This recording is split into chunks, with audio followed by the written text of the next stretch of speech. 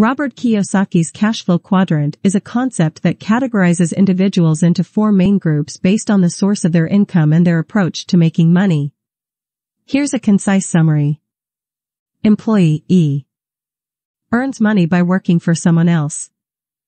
Receives a fixed salary or hourly wage. Trades time and skills for a paycheck. Self-employed S.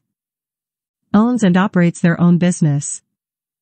Income is often tied to their personal efforts. Has more control over their work, but may need to invest significant time. Business owner, B.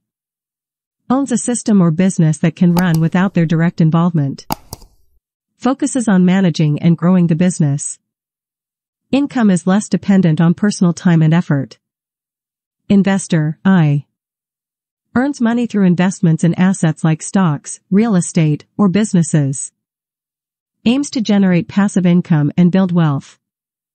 Allows money to work for them rather than actively working for money. Kiyosaki encourages individuals to move from the left side of the quadrant, E and S, where income is often tied to time and personal effort, to the right side, B and I, where there's a focus on building passive income streams and creating wealth through investments. This shift is considered a key strategy for achieving financial independence.